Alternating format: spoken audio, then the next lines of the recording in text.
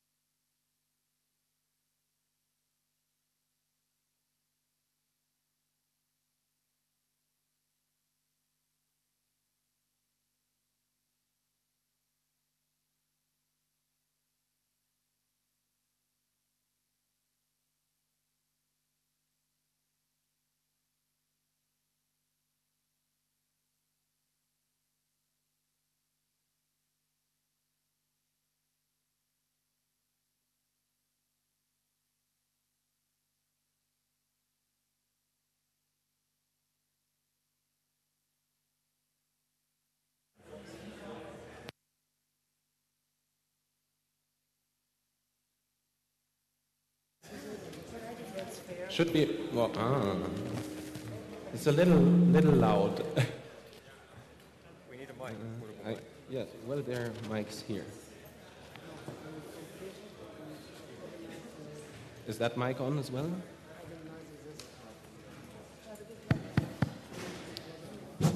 Okay, that sounds all right. Okay. Could everyone start finding some seats, please? We would like to begin the debate, I guess.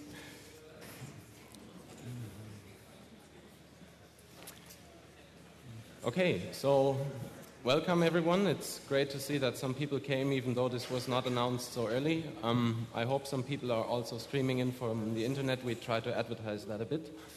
In any way, my name is Daniel. I'm from WikiLeaks, and we host this session here today sort of to talk about the issue of censorship that we're all experiencing in our countries, and about the issue in a global context, and what all these developments mean for our reality and how we need to organize in the future. So I think everyone here is in some way has come across the internet censorship issues that came up in the last few years throughout Europe. And what we see is that our enemy is taking on a global approach. So behind the doors, people are organizing themselves, and they are putting up a global effort to harmonize their censorship efforts, to bring a global harmonization to these technical systems, to the lists that they exchange. And we think it's immediately important to respond in a kind of a global manner, that all these activist groups we have all over the world, that they organize themselves and come together for one global voice against censorship. And in that respect, we would like to have this panel today as a first introductory debate about a global organization against censorship, which shall be, let's say, something that enhances our society, so we can all share our experiences and come together to fight this topic. Okay. In any ways, we have 7 people here on the panel. We have Rob, who is the founding member of Access for All and has a long-term relationship with these events. He has been involved in the past events quite from the beginning. I guess everyone knows him anyways. He's also a political activist, so it's quite important to have his views on the debate here. We have Franziska, who is the person that in Germany created the first German petition against the censorship system that is going to be introduced. It's been the largest and the most successful online petition that was ever filed in the German online petition system, so 134,000 people that have signed it, and there still is no real voice, so it's interesting to talk about that as well. We have Roger, the main developer of Tor, who from a totally different perspective has a view on how censorship works throughout the world and how it can be circumvented. We have Karen, who is very familiar with censorship, for example, via Scientology, legal efforts to suppress information in this world. She has had a 10-year struggle against Scientology on a legal level. So we have Padelun, who is a long-term German activist for privacy. He's been involved in a big campaign against the Data Retention Act and similar things. And then we have Anne. She's a former MI6 intelligence officer that has blown the whistle, so she can give a completely different angle on this. She's also, by now, become an activist for civil liberties. She's a journalist. She wrote some books, so it's good to have her views on this panel also. And we have Julian, who is the investigative editor of WikiLeaks, and from, let's say, the perspective of our organization and his personal background, that has some views on this topic also. We would like to structure this debate so that every panelist can make a quick introduction of around 3 to 4 minutes of his views on the topic, on why it is important, what the angles are. And then we would like to open up the debate for everyone in the audience. So you can ask questions, make suggestions, talk about certain angles of this problematic that we're facing. So thanks, and I guess I'll pass the mic to Rob. No, okay, well, okay. Just as you feel comfortable. I wasn't really prepared to hold a speech here. I guess one of the points that I think about a lot when I think about censorship is that we may be over-focusing on technical systems and technical ways to circumvent censorship. Our movement is continuously telling people that we have all these cool technologies that make it completely impossible for people to commit censorship or to suppress our words or to even find out who we are, anonymity. We say these things a lot, and it sort of de-emphasizes that you need very courageous people to beat censorship. We still need people to run the Tor servers. We need people to run WikiLeaks, to be visible. If we do not have this infrastructure of people that are willing to put their name on it, that are willing to say, well, I stand for what I do. If we emphasize over and over again that we somehow don't need this anymore, that we can all be sort of in the anonymous crowd, that's not really true. And it's really important, I think, that we should keep emphasizing this. I guess this is really the one sort of deeper thought that I want to leave you with. And I want to hear what everybody has to say, and I want to get into the discussion as soon as possible. So I'll pass on the mic.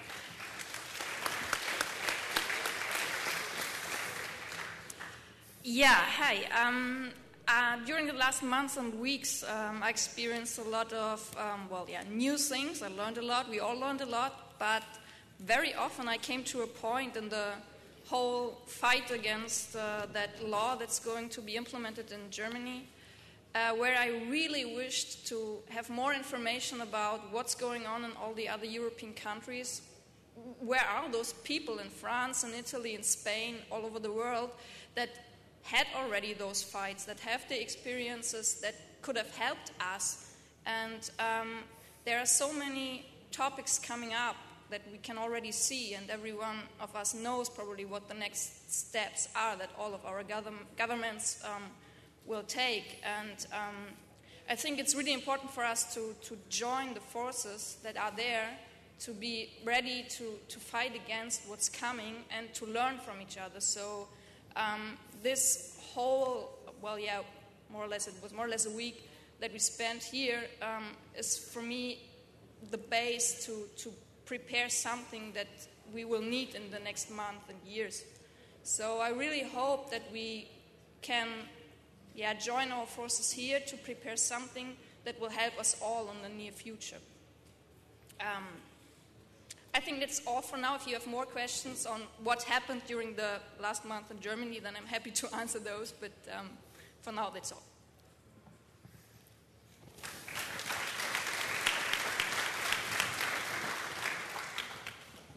Okay, so I'm going to talk very briefly about the technology perspective on these things. I originally built the Tor network for anonymity purposes for people in the US and Europe and civil liberties goals. And then I started getting mail from people in China saying, thanks for the tool, now I can read BBC. And we started getting more and more mail from all sorts of people around the world who were using it not so much for the privacy properties, but for the reachability properties. Now I can get to websites that I wasn't able to get to before.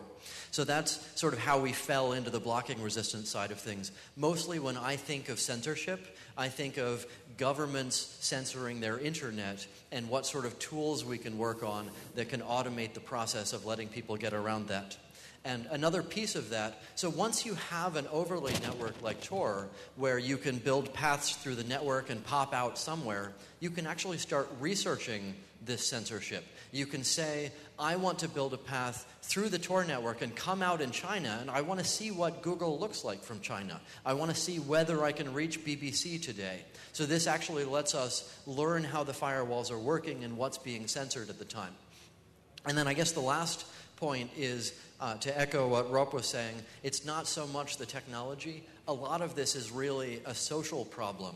There are a lot of people in China right now who are saying, I'm so glad my government filters the internet. I'm so glad my government keeps me safe. And while the majority of the people in these countries are thinking that, I can't build a tool that will solve the problem. We need to change the culture so that they stop thinking that, so that they start wondering what else the internet could look like. And I mean, another example, I was talking to somebody from Thailand 3 or 4 years ago, and they sent me mail and said, torproject.org is not reachable from my country anymore. I thought I lived in a democracy. What the heck is going on? I'm going to sue them. And then a year later, the tanks rolled, and we learned that, in fact, maybe they didn't live in a democracy. So in that sense, Tor is an early warning system for which countries are going to be having problems down the road. And then the other side of that, we were talking to people in Saudi Arabia. If you're in China, you look around at the people around you and you wonder who's going to inform on you, and you try to figure out, should I be willing to talk to people what's going on? Should I be willing to go to this website? If you're in Saudi Arabia, it isn't that there are informers out there somewhere. It's that your family is going to figure out what you did and which websites you went to, and that you're posting anti-government stuff. You're not so much worried about getting thrown in jail. You're worried that your father is going to beat you for not being an ordinary person. So there are a lot of different cultures that we have to think about at the same time. It's not just a technology problem.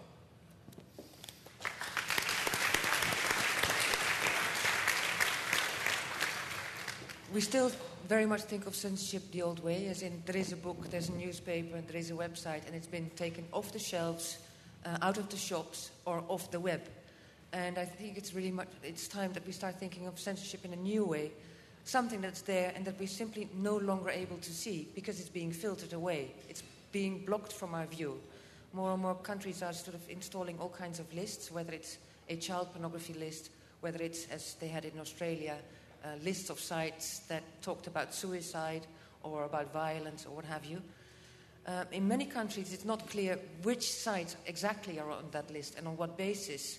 And one of the things that we found out in Europe is that sometimes police officers will put sites on the list claiming that only countries are being blocked from which there is where you have no legal recourse.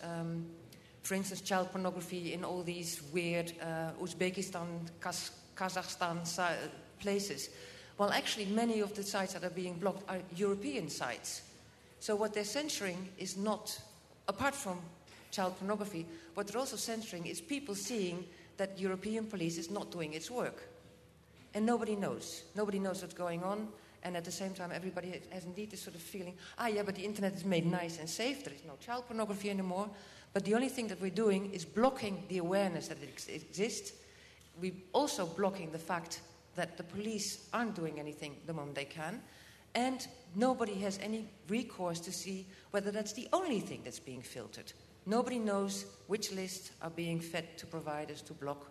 And actually, most of the time, much more is being filtered away than we know and than is being told. So there is a new tool for censorship, and we're not fully aware of how it works and its ramifications.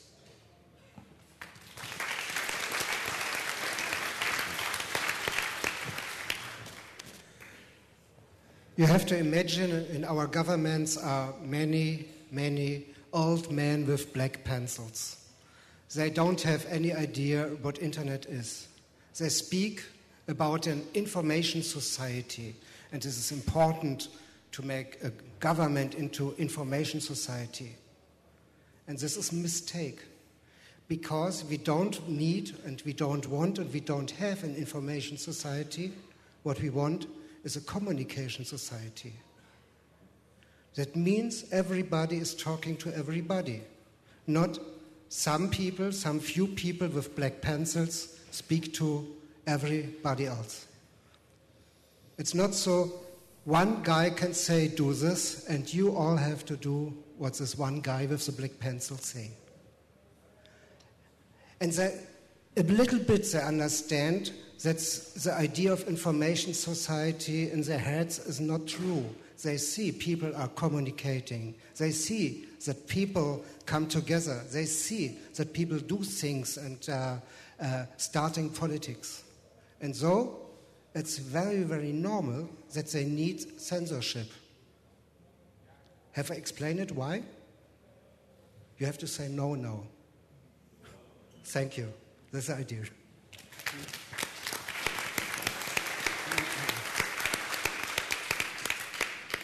Hi, I've been asked to talk tonight about what it's like to be on the receiving end of massive state censorship. I was recruited to work for MI5, which is the UK Domestic Security Service. That is usually, or used to be, truncated down to UKSS, but they realised that didn't sound too good, so they changed that in the 1990s. I worked there for 6 years in the 1990s, where I met my former partner, David Shaler, and we saw so many things going wrong, including illegal telephone taps, spying on government ministers, innocent people being put in prison, bombs that could and should have been prevented going off on UK streets, up to and including state-sponsored murder. And after 6 years of this, we decided that this just was not what we'd signed up to do, so we left and we decided to blow the whistle, which meant in the UK going to the press. And then we felt the full force of the state reprisals, because the intelligence agencies in the UK have probably the most draconian laws protecting them out of any Western democracy. There is a piece of legislation called the Official Secrets Act, which ensures that anyone who's ever worked for the services becomes a criminal, even if they report crime on the part of those services. You can never say anything ever to anyone about what you've seen going on there, even if that includes murder. That piece of law, though, also applies to journalists. They can break the law if they report what the whistleblower is saying. So I ended up having to go on the run, literally, around Europe, live in hiding for almost a year, live in exile for 2 years, and my ex-partner went to prison twice because we reported state-sponsored murder. We also saw friends and families being arrested, and we saw journalists being arrested and prosecuted, and in some cases convicted, for daring to report these disclosures. Now, as I said, there's the Official Secrets Act, but there's another battery of behind-the-scenes means that they can use to stifle dissent in the UK. These include things like civil law injunctions, which they applied against the media and against the whistleblowers. There are also more informal networks of things like the D-Notice Committee in the UK, which is a volunteer committee of senior media people as well as intelligence people who censor themselves. And we also have a sort of charmed circle of journalists who write about these issues, whose jobs depend on reporting what they are told to report. So they self-censor as well. It's a cultural thing. And this is a major problem in our society, I think, certainly in the UK, but in many other countries too, because you end up with a closed groupthink in the intelligence community. You end up in a situation where people within government are too frightened to speak out, which then leads to illegal wars based on lies, as we saw in the UK, where we see things like the application of torture by states like the US and the UK. People are too frightened to speak out. In fact, recently in the UK, there have been a number of intelligence officers who appear to have perjured themselves in UK courts by saying, no, of course we weren't involved in the torture of terrorist suspects, but lo and behold, they were. And of course, we also saw a document, a very notorious document that was leaked, called the Downing Street Memo. And in this, it recorded the minutes of a meeting between Tony Blair and his advisors in the run-up to the Iraq War. And the head of MI6, the external intelligence gathering organisation, was recorded to have said that the facts were being fitted around the policy, the predetermined policy, the decision to go to war. Now, this is why we need whistleblowers. This is why we need leaks, so that we can hold the governments and the intelligence agencies to account. This is what our media should be doing, but they're frightened of. And I really wish that WikiLeaks had been established in 1997 rather than 2007. So it's a real privilege to be here, and please all keep pushing for more and more disclosure and more transparency and accountability of government. Thank you.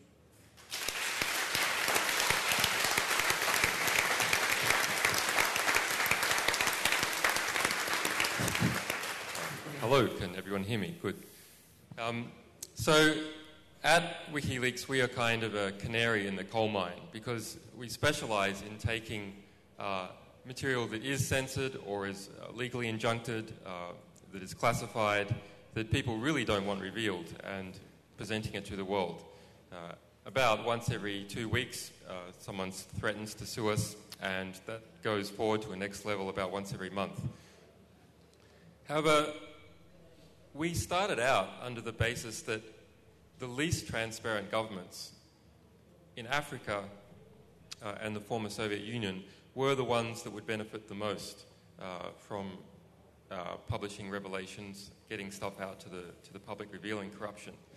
But it turns out it's a global problem. When money is laundered from Kenya by the president, it goes into Swiss banks, it goes into London banks, it goes into property in Australia. Similarly, censorship is a global problem. Censorship is, in fact, at a technological level, led by the West. So-called democracies like the United Kingdom have secret courts with secret court hearings that produce secret orders demanding that the press censor papers. They've demanded it of us. We've released some of those court papers. And now, as every form of media moves onto the internet, newspapers, TV, the communications between political parties and their supporters, the communications between every individual here in this room, we find a position where technological censorship is able to affect probably what will be every media in the world. Now, some of you may have known that we've released detailed secret blacklists of censorship from many countries, many times, in fact, from Thailand, from China, from Australia, from Norway, from Denmark, and we hope from Germany later on. These countries swap information on these lists, and when the lists are secret, when they're kept out of sight, there is no transparency. In the case of Australia, when we released the secret censorship blacklist, it was found that only 32% of the list was related to underage images at some stage. But politically, it had been pushed as a mechanism to combat child pornography, and that's probably a story familiar to many of you in this room. So, what is the big picture? Why is this happening now between governments? Why are they responding in the same way? Well, the internet has been a fixed target for about 8 years, and at the same time has become more and more important politically and economically. So these power interests in the various countries have been moving together to try and take control of something that threatens their interests. Whenever states come together into a superstate like the European Union, or states all over the world are coming together informally, becoming globalized informally into a compatible union of laws, you have a situation where the new standard is to be defined. And that's the battle at the moment. What is the new standard for publishing freedoms? What is the new standard for communication? We're protected somewhat by placing our information in different states, by playing one state off against another. But as you can see what's happening with Europe, a new standard is being developing that's compatible between countries. And we will see a new legal standard compatible between most of the industrialized countries of the world. So is that standard to be the standard of China? Or is it to be the standard of the Netherlands? Is it to be the standard of the most free country or the least free country? So we have an opportunity to push that standard to be the union of press protection freedoms, the union of whistleblower freedoms, and the union of communications freedoms, and not their intersection.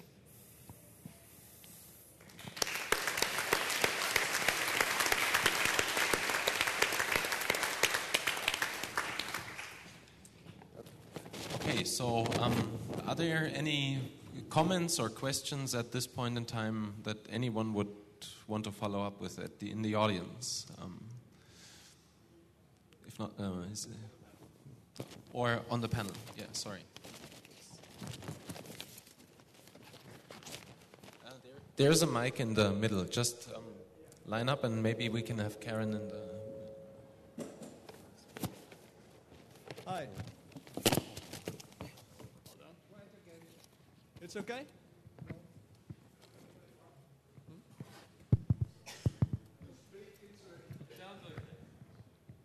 Like that. Okay.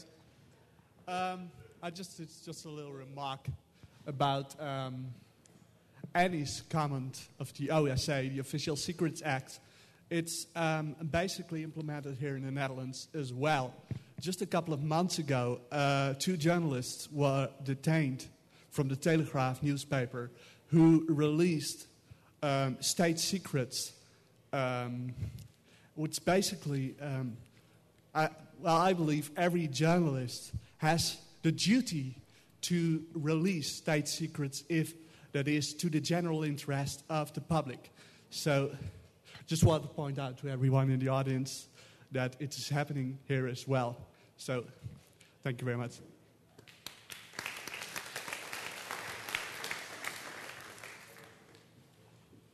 Okay, so any other questions in the panel or any comments to what was said before? I think what we all see is that after the panelists have introduced themselves and their angle on this topic is that censorship is occurring from many perspectives on our society. So it's not easy to pinpoint it to just a problem that we have with the internet maybe, or a problem that we have in a government agency that is trying to prevent publication of information, or corporate interests. So it's a multi-level effort where people try to suppress information from various angles, and I think it is very important that we all understand and try to form one voice that is speaking out against any form of censorship, and not just concentrating on an effort on the internet or shaping transparency in a government. It needs to be a more harmonized effort that is, I think, has to be addressed. So another piece of that, I was talking mostly about censorship in third world countries and China and really oppressive regimes. And then we've been hearing stories about censorship in the UK and Germany and Netherlands and the US. And we really have to think of this not as that censorship and this censorship. It's really one category that's affecting all of these different countries and all of these different citizens in each of these countries. We can't think of it as, I'm glad I don't live in China. We have to start thinking of it as one country and one world and one people, and how to solve the problems everywhere.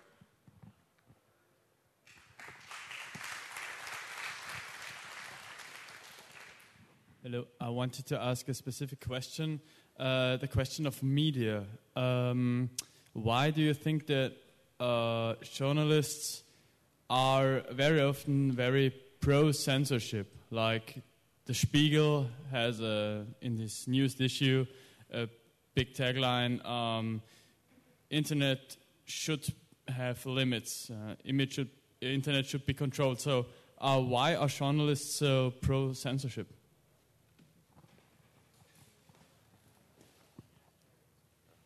Well, I'm pretty cynical when they are. I would say in the case of Spiegel, it's competition. It's that simple. The older journalist establishment feels that the internet, and rightly so actually, is economic competition. There's also a bit of playing to the popular mood. Mainstream publications, and it's perfectly reasonable for there to be mainstream publications, have to act like the good guy in order to be tolerated by their readers. And if their readers have a particular view about what is good and what is bad, it provides an opportunity for these organizations like the Spiegel to show that they are on the reader's side of the fence, even when that can be misleading the reader, even when that is self-destructive in the press. Hi, yeah, I mean, I've had some experience of the media and the way it can be controlled from two sides of the fence, really. One, of course, there's the sort of legal sanctions, as I mentioned in my short introduction. But there's a sort of culture as well. Certainly in the UK, we have this establishment-type grouping of people, the political elite, whatever you want to call them. And the press should be holding the establishment to account, you know, big business or government or intelligence agencies or whatever. But quite often they get seduced into being part of that establishment. They have a sort of vested interest in not annoying the sources of their stories, i.e. their PR, too much. Otherwise, they don't get the stories and then they lose their jobs. So it's quite a seductive thing, particularly when you get into the world of intelligence. You're part of the charm circle as well. You're getting stories nobody else gets. Certainly as well, just picking up on the intelligence side, there is a section, I should have mentioned before, called Information Operations within MI6, the external intelligence agency, which is there precisely to plant stories, fake stories in the media, or to manipulate and spin stories in the media to their own interests. So it can be quite a sort of hard-nosed approach to how you can control the media on certain issues. And certainly over the last decade, we've seen government spin of the media reaching new lows as well. So there's all sorts of different levers and mechanisms that can dissuade journalists from wanting to be the new Woodward and Bernstein. Quite often they just become mouthpieces for the establishment. One word to the former news magazine Spiegel. I have the fear the people, there are some very intelligent people, very few intelligent people, and many very very normal people. And my fear is they believe in that what they write and that what they don't write. Another really important part of the explanation is that it's still not many journalists who really understand how the internet works. They know a couple of mechanisms for censorship in the real world, as in somebody publishes something and it's either ruled by a judge to be non-compliant and therefore it's taken off the shelves, or you know that you can't publish certain things, you can't publish slander, so you don't. And they think that the same mechanism as is applies to the internet, and they don't know all the intricacies of the net, so they translate their knowledge, analog knowledge, to a new medium that they don't fully understand, thus not understanding the implications of what they're saying. And for instance, with all these filtering lists, nobody... It starts by saying, yeah, it's against child pornography, and everybody goes, yeah, that's a good idea, actually we should. But nobody knows the intricacies of how the filtering works, and nobody understands that if we can't check what is being filtered, it's so easy to block more than what you actually want to block, even because sometimes different websites share the same IP address. So you might be filtering much more than you intend. That's the kind of technical stuff that especially Der Spiegel doesn't know two hoots about. So that adds another layer of complexity to the whole censorship issue.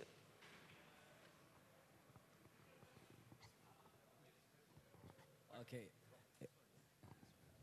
I would like to shift the discussion a little bit, if I may, because I think the idea here also, at least as I understand it, is a little bit to figure out what's going on and what are we going to do about it. Yes.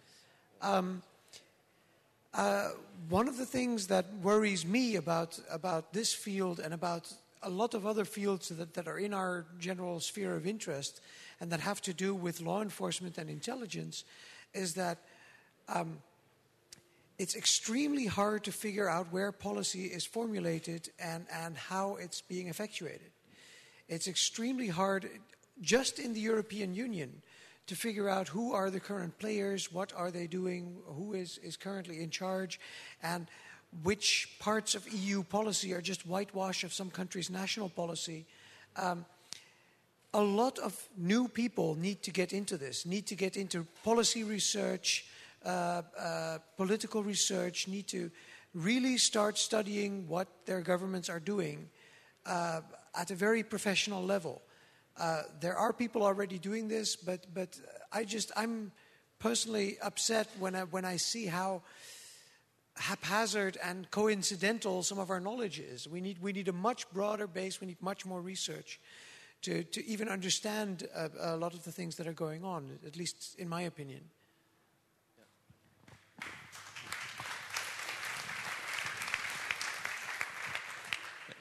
I guess as well that this is a general issue that we see.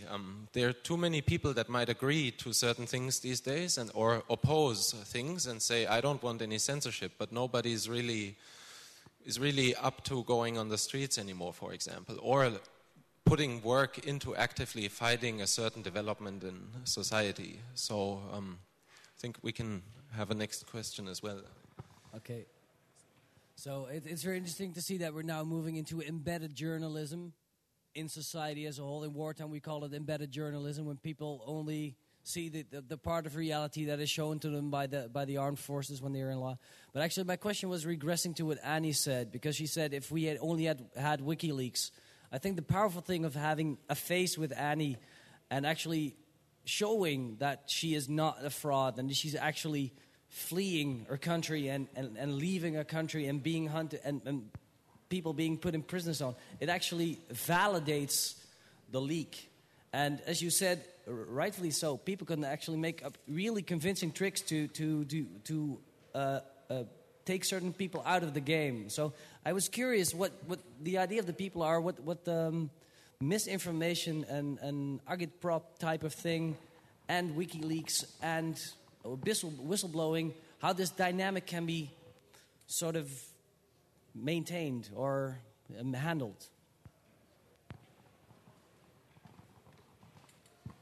Thank you. I think it was Daniel who said on the first day that you can always tell if a whistleblower has credibility behind them and how hard the authorities go for them. And they really went for Shayla and myself. I mean, you know, as you say, fleeing across Europe and things. In terms of what we can do about that, where we can take it, I think we do need, well, I mean, if we can guarantee protection for whistleblowers, this is the difficult thing. I mean, I hear that WikiLeaks can, but if I were a whistleblower sitting in MI5 now and I'd witnessed torture, for example, and I wanted to blow the whistle on it, I would be incredibly frightened about where to go to and how to do it securely. And I think a community like this, for example, if they can really put together and publicise what they can do, then that might be very helpful indeed. Because I'm not sure how many people actually are really aware out in the greater world. So I think what the question was getting at is when someone publishes something anonymously, and they're anonymous for their protection, which we facilitate them with, both legally and technically, that there's no face to the information and there's not the same emotional punch. Is that correct? Yes. Yeah. So, well, the answer is yes. We're not much help with that. But we can't expect every person, I wish they were. I mean, I wish every person in this room was an Annie or an Ellsberg or some of these other famous figures. But that's not going to happen. Maybe we can increase it a little by pushing a system where there's lots and lots of anonymous leaks coming out without any regulation at all. So we say either fix up the Freedom of Information Act, either provide protection for whistleblowers to come out with their face, or we will do it all without any legal oversight at all. But economically,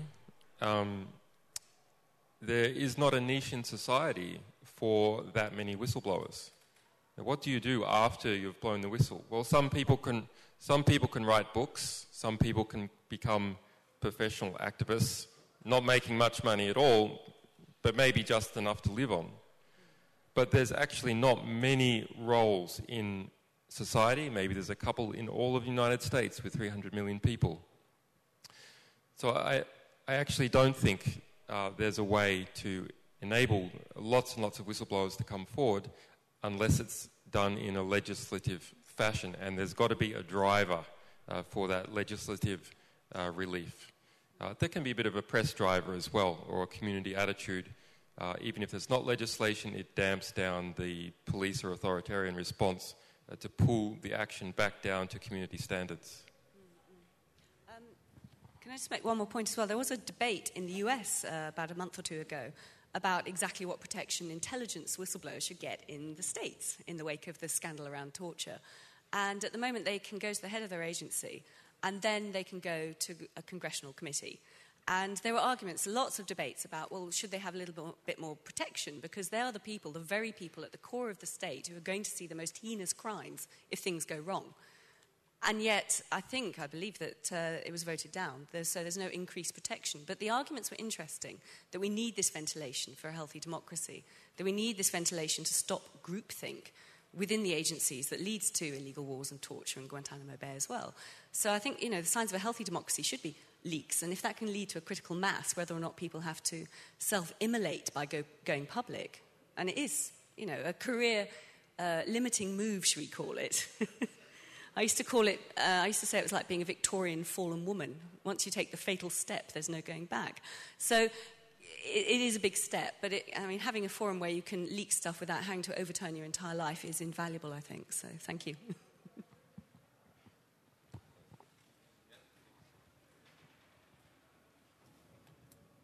I have a comment and a question.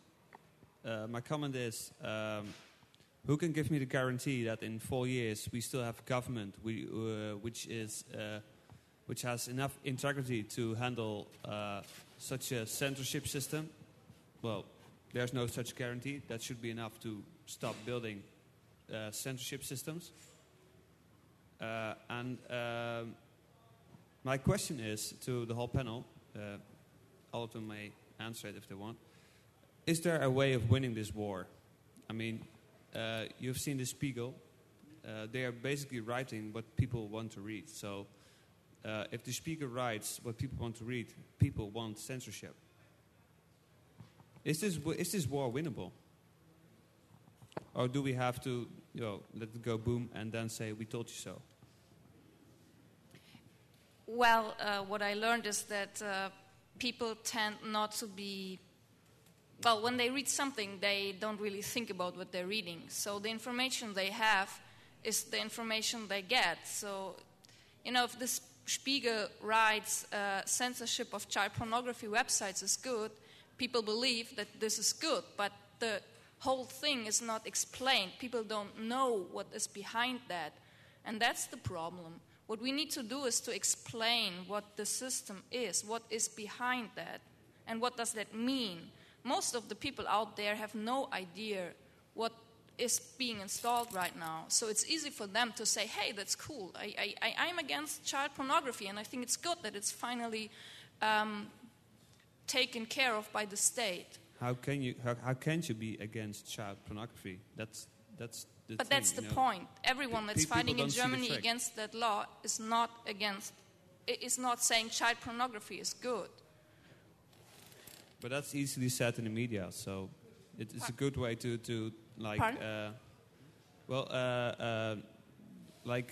saying being against the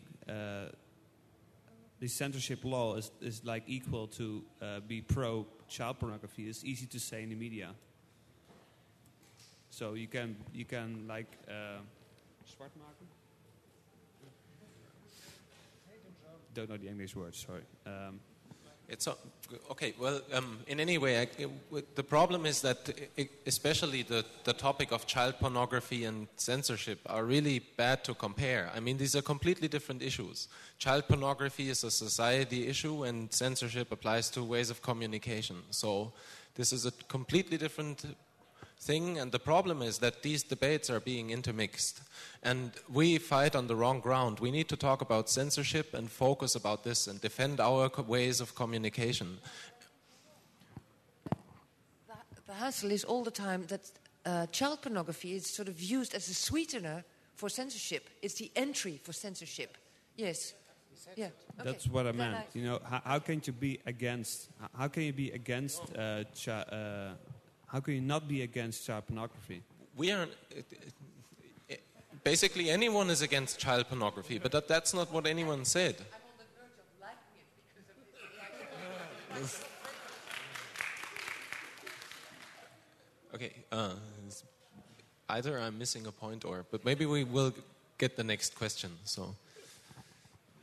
I think the previous person was trying to suggest that the media uses child pornography as a smear tactic to smear people who are pro anti-censorship. Okay. Anyway, my question goes back to some of the media things we mentioned earlier.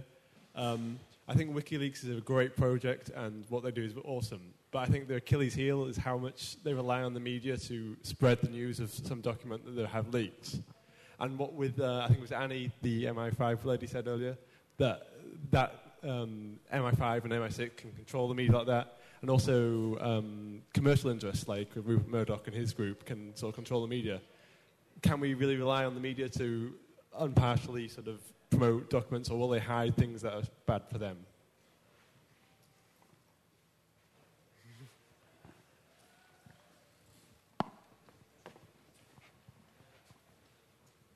Remember, it's not just the traditional media anymore.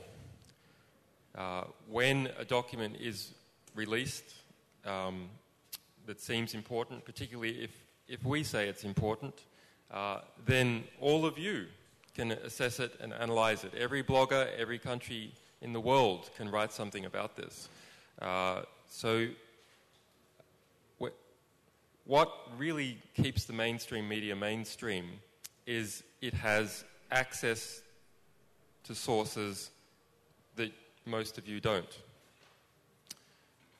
If those same sources are presented to you, then you can write some comment on it. So we're not limited to the mainstream media.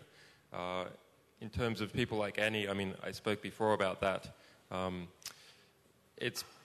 There is a case, actually. So we did a famous case last year, Bank Julius Baer case, which revealed money laundering from the Swiss banks through the Cayman Islands. Once that information was in the public, anonymously in the public, and we were sued, then it became an interesting issue. The moral line was already lined up, and at that stage, the whistleblower involved came forward and didn't suffer a legal consequence as a result, because he had seen which way the wind was blowing, where the legal attack was, where the press interest was. So maybe you can do hybrid circumstances, but I agree. My friends say that have been fired from these newspapers in the United States as they rationalize that the feeling to them is as if they had been totally censored, because you can be economically censored. In fact, that is the biggest part of the censorship pyramid, is at the bottom of people who economically can't communicate. Not just journalists that have been fired, but people don't have access to the internet at all, as an example. And others are put under economic threats or pressure to not say particular things. It's something very difficult to deal with, as is self-censorship. When people see that someone is very, on the rare circumstances, even in Russia it's rare, where a journalist is murdered, this pushes down from the top. You can see the murder, but you can't see all the people that stop writing and stop speaking out. That's invisible. And the same in the United Kingdom with the many, many libel actions that occur in the United Kingdom that don't even reach the law court. You won't hear about them, but they certainly have an effect on the newspaper industry. Something I should just mention, since I've spoken about the traditional media industry, which is important and which has won many legal protections for publishing. How did it win those legal protections for its industry? How did it manage to get a constitutional amendment in the United States, it managed to do that through its power as an industry, to protect itself, to introduce laws, to protect its operations. As most of those monopoly media industries lose their monopoly in a global sense, as they're competing with bloggers that have no unions behind them, I think we'll see a state where there is no journalistic force as a powerful industry to keep up those protections. So we need to set the standard now as the world globalizes and the new laws are being made. Why we still have the remnants of a powerful media industry, because pretty soon it's not going to be there. There'll be distribution industries, but there won't be journalistic industries. Let's make one very small point about the media as well. There's a very good book that came out in the UK last year by a respected investigative journalist called Nick Davis, called Flat Earth News. And he actually had a study done at a university in the UK and established that journalists on mainstream national media, be it print or TV or whatever, have to produce twice as much copy per day in half as much time per day. So this has led to what he has nicknamed churnalism. So they just churn out PR reports and puff and reports coming out of the government without checking their facts, without going out and talking to people or anything. So it just becomes this treadmill. And I think the general public is becoming increasingly aware and increasingly sceptical about what is reported in the mainstream media for a variety of reasons, including the lies that took us into the war, etc. But, this is something that has been established. It's a sort of factual analysis of what's going on for journalists now. So I think that's quite interesting. They're painting themselves out of the picture. I don't think so much about journalism, about censorship. I think about the aspect of manipulation. On the one side, they collect our privacy uncensored, our personal data, and store it in great files. Perhaps some of you work in this business. And on the other side, they have the possibility to manipulate us by collecting the information we get. And they also know on where are the triggers in our person and our life they can use to bring us to buy pink shoes or aluminium hats or things like that. And we are thinking we are funny and we are thinking we are cool, but we only manipulate it. And there I see I don't like this. I want to live my own life. I think would be good. Okay. Bring more input. My name is Jørgen. I'm with the IT Political Association of Denmark. And I think that one thing we have to realize is that most of these laws that are passed is passed because of the easy opinions. When after September 11th, everybody was screaming for politicians to do something against terrorism. And of course, the politicians chose the easy way. They chose to do something that does just look like they were doing something. And while they were doing that, all kind of other implications came with it. So we ended up with locking of everybody here in Europe, and especially in Denmark, where we were the first to implement it. I think that what we have to do is try to explain more what the reasons are and how it really works out, and show the difference between that. We did that in Denmark, and as a result, it has almost become legit to talk about the errors with the locking. So you're not now you are not automatically accused of being a terrorist if you talk against the logging. And because we spoke out, other people would feel inclined to speak out too. And actually, two former officers of the police secret service in Denmark actually had the courage to go out and speak against it too, and say that this won't work. But it was only after we did the groundwork that allowed other people to come out. Now we see it with censorship, and child pornography is what they use in Denmark as an excuse. And I think it's really important to show that this is just an excuse, and it doesn't help. That's the two reasons. I think, Karen, what you said is about the excuse for the police is really a good point. I think the groundwork is that somebody has to have the courage to go out and say, we do not support this for these technical reasons, and that doesn't mean that we are for child pornography. That will allow other people to come out.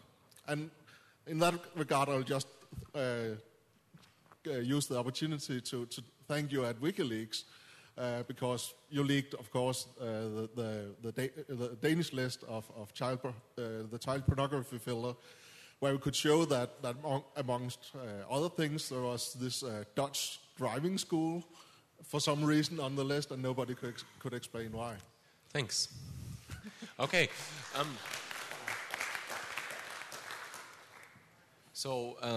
Basically, I think what we can see is that the experiences are always the same. So we are finding excuses, politicians are finding excuses, and we all know about this. Then we can see, for example, in Germany, that we filed a big online petition. There were 134,000 people that signed this petition, and still the state does not really care about this. So we're all struggling on a national level, and I think maybe we should start focusing the debate as well a bit about what we can do about this. So it's okay that we all understand that this is an issue and we're all sitting in this tent and we're debating it, and I guess it's like we're preaching to the prophets. But in the end, it will be important what happens after this session. And what happens if you all go out here tomorrow and you know that we would like to start an organization that has a global voice against it, but it's not something that anyone on this panel is able to manage alone, or us 8 together. So it's important that you all start thinking about how you can involve, and that you have to act up actively on this topic. We can't sit there and just passively grab these things. So, like you said, it's important to educate people, but it's more than just understanding it. You have to actively tell it to everyone, and you have to tell them why they actively have to defend their position, their freedoms, and everything. Yeah. What is interesting is that if you do this enough and write on blogs and people get out and talk about it, then the mainstream media will pick up on it. We have seen that with terrorism in Denmark, and we hope we'll do the same with censorship. And actually, to some degree, we had the same thing in the Netherlands about this child pornography filter. Everybody sort of thought it was a good idea.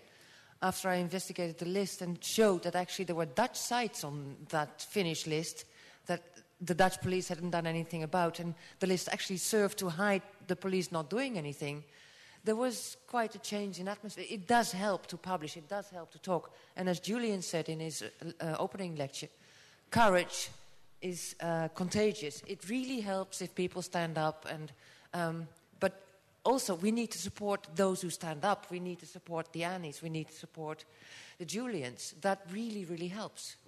One moment. It's right, it does help. It was the same that happened in Germany. There was kind of huge media coverage, but the problem is we have that law, and we have not won the fight, and there will be other fights coming up, and we have to get better in what we do. So that's why we're here, and that's why we ask your help to come up with a good solution for that.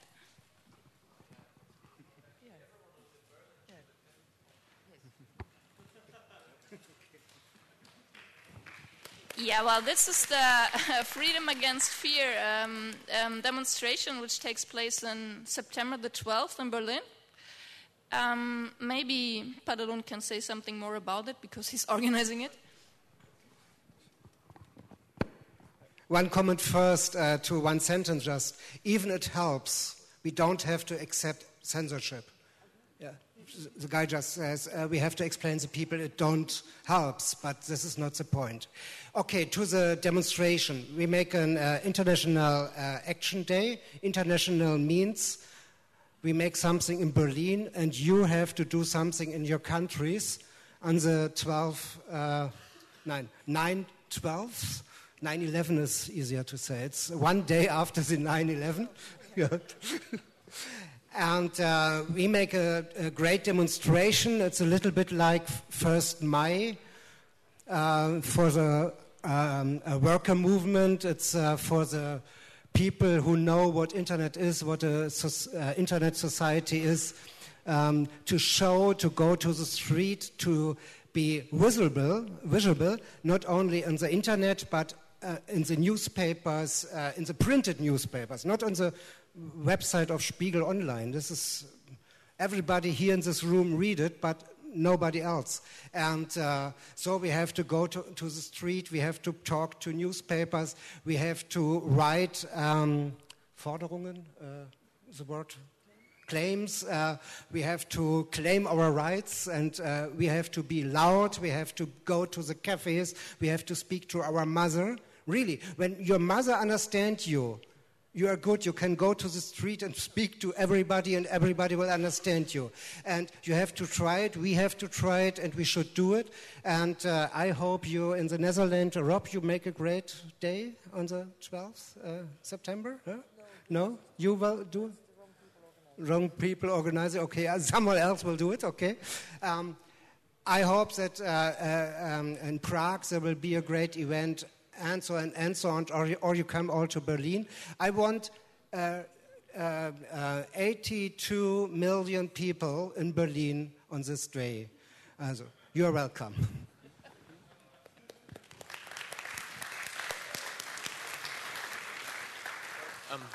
Just to structure this a little bit again in an attempt, is anyone asking anything specific about the organization of how we could place a global effort on structuring this? This is, I think, where we should lead to, and in an effort not to have everyone leaving this tent because people are getting distracted or so, and it's going on for a bit. We might have to have a meeting with people that would be interested in actively helping this thing. So whoever has a question to or a comment on that can go. Sorry. Yeah, hi, my name is Gustav and I'm from Sweden. I would first, the topic is like, what can we do to prevent censorship and how do we solve it? And first I would say I really appreciate activism and hacktivism. It's really needed for fighting it. But the problem is the policy making, and the problem is the laws that are passed in the parliament. And what we have done in Sweden with that is that we have formed a political party called the Pirate Party. We have made it into the European Parliament, and we have replaced the bad parliamentarians. So now we are voting for the good laws. So my question is, what does it need, what does it take for other countries to form another party that will take in place into the parliament to change the laws? That's what we need, and that's what we can do. I guess in that respect, the Pirate Party is sort of like a grassroots movement. So it came out of the public. It's related to a special interest, and it's just covering one small angle of society. And I think for the future, this is what we need. We need groups that do not try to cover all the big aspects of society that we have, but rather very focused groups that have an expert understanding of these things. So in that respect, the Pirate Party is something that is forming and it's spreading all over Europe, and it's representing one facet of society that is very important to be kept up. So, Hi. I just wanted to let you guys know that I'm very much interested in helping out with this newly founded organization, and just that was my comment basically. Okay, a room And, full of I would people. like to- Remember this face. He has taken on responsibility. So, And I would like to... first one to step out. And I would like to get together, and exchange ideas on how we could all make a difference. Okay, Thank you great. very much. Thanks. Niels, also from IT Poll of Denmark. Rob was right to start with. We have to stand up and fight for the people making this happen, especially anonymity. It's very interesting when you see the Tor project, that you are able to run Tor and even Tor exit nodes in China, Iran, and so on. It might actually get harder than that in Europe. That's why we have to fight every single initiative. For example, child porn, it used to be in Denmark, it was illegal to sell or download child porn. Last month or 2 months ago, it was also made illegal to view it. So if you by random saw it on your page and your browser, you could be fined from it or put in jail. Of course, that means if you have an open access point or run a Tor exit node, the police might come knocking at your door. So we have a chilling effect against anonymity here. And the same thing for the Adobe law, there might be a fine for having an open access point. The next step will be for a Tor exit node. So we have to fight all these things, and we have to stand up, but anonymity is important in itself. Okay, yes, it's agreed. Yeah, so very quickly to answer that, there are a bunch of different pieces of that problem that we need to solve. The technology is an important piece, but there's a lot more past that. In particular, we need to get a lot of people out there understanding how society needs to be. It's not, this stuff is bad, it needs to be censored, and we're going to tell you a big list of everything but not let you see the list of stuff we should censor. We need to explain to people why we need these freedoms, why we need anonymity, why we need the ability to not be censored, not just in the form of tools that let you be free, but we need all the people around the world to believe that these tools should exist. So it's not just let's build better tools, it's also we need to change the whole society so they believe in these tools. And if society continues thinking that we should censor everything and freedom is bad and who needs that stuff, then you're right. Things like Tor are going to fall apart because nobody will be willing, as Rob was saying at the beginning, to actually step up and put a name to these things and make them happen.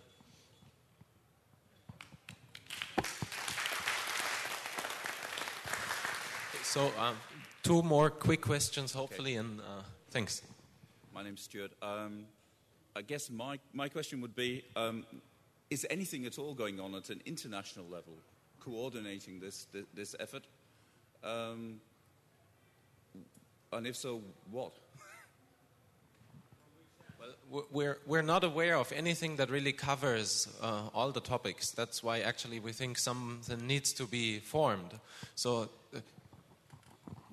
In Europe, there is EDRI, European Digital Rights Organization, which is a sort of coalition of national bits of freedoms and EFFs. And then again, they don't have much lobby power. But they do coordinate, they do exchange information. So people do keep sort of up to date. But it's not a giant organization and nothing compared to EFF or anything the like.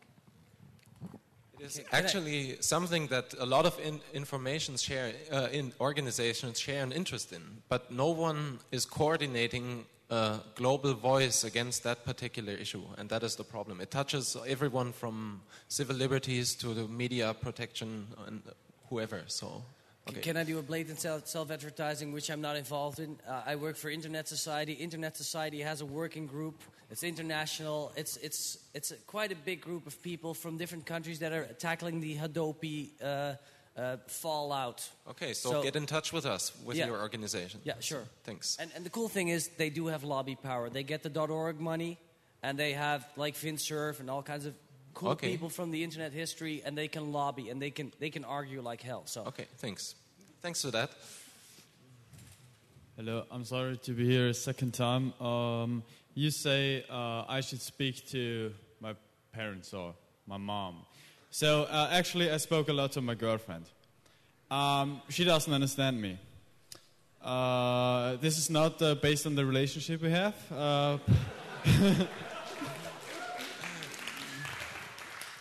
but based on the loop. I say, okay, well, the German government spends a lot of money to establish this this machine of censorship. Yeah, well, but child porn is bad. Yeah, well, but you see, it's also a vicious cycle. Always. So, what shall I say? And as a side note, we do agree that censorship of propaganda of the Third Reich, for example, no one says anything against it. So there are institutions that censor, and the public agrees with it. So how can we convince the public that this now is another issue, a different issue?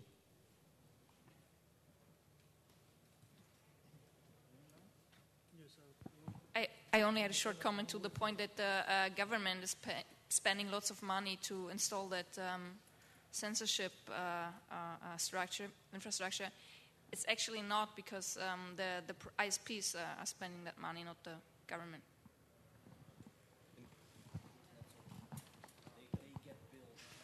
Learn to talk. How can I learn to talk and to bring a message to people? You go to the streets, you make a stand, and you talk to everybody who comes the way. And you try it, and after 2 weeks you are very good. Yes, it's the only way to learn it. Just talk. Go to people. Sometimes you have people that you stand and say, okay, you are right, go away. And sometimes you really learn to bring your information to the people. And you have to learn it, go to the street, make word, print posters and give it to the people. With regards to your girlfriend, one really, really proper response is, yeah, child pornography is bad, but were you looking for it? Do you need such a filter? The answer is probably no. The filter is being implemented for people who don't need it because they're not looking for porn anyway. Those who want child pornography are usually smart enough to evade these tools that are being put into place, which actually is begging the question, why do we need such a filter? Because the people to whom it actually makes a difference, the people who can't reach stuff anymore, are the ones who weren't looking for it to begin with. So it's sort of that is a way that you can explain it. You don't need to argue whether child pornography is good or not. You can dispute it on the level of effectivity and whether it serves its purpose. It doesn't, so it's useless.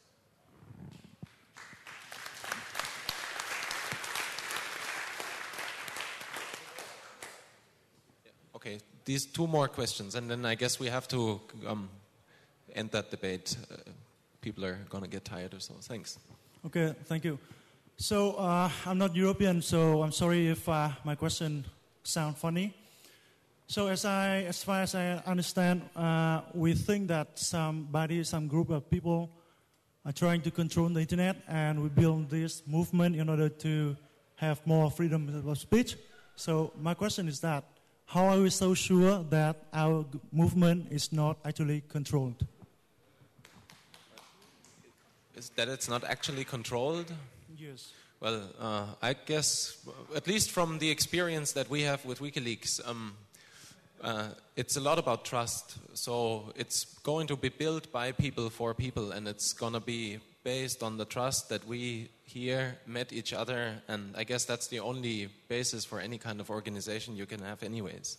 So just make sure that you know the people you're dealing with and build it from that. So. Well, but I believe that we are human beings, so we all have our weakness. So weakness should cause some fear. Yeah, well, not sure what that is aiming at anyway, actually. So, I mean, I understand it's a problem that we need to structure this organization and it be trusted and these things, but that's not something we can, I don't know, explain right now on stage, I guess. So you're very welcome to join us after this talk or maybe tomorrow, and then we discuss how we're going to proceed with that. And your opinion is perfectly welcome. Okay? Thanks a lot. Yes, a small comment. One of the persons before me said that censorship of, for example, Nazi propaganda would be a good thing, if I heard him correctly. And I like to disagree with that. Because what you see, for example, on Swedish neo-Nazi forums, when there's a published case of, for example, Holocaust denier getting charged in Germany, what happens then is that the neo-Nazis all go, "Hey, look at us! We must be right. Why else would they be charging us or preventing us from speaking in other ways?" We actually censoring, for example, Nazi propaganda would work for the Nazis, not against them. Yeah, and it's actually, censoring is always working for those who are oppressed. It's the same with child pornography. It's pushing people more into the underground where they can organize themselves. So, yeah, okay. So, I guess we can call it a night, at least for now. If anyone in the audience is really keen to help with building this organization, providing infrastructure, doing some of the groundwork that will be needed, please join us after the talk here in the front so we can note down some details or can exchange addresses.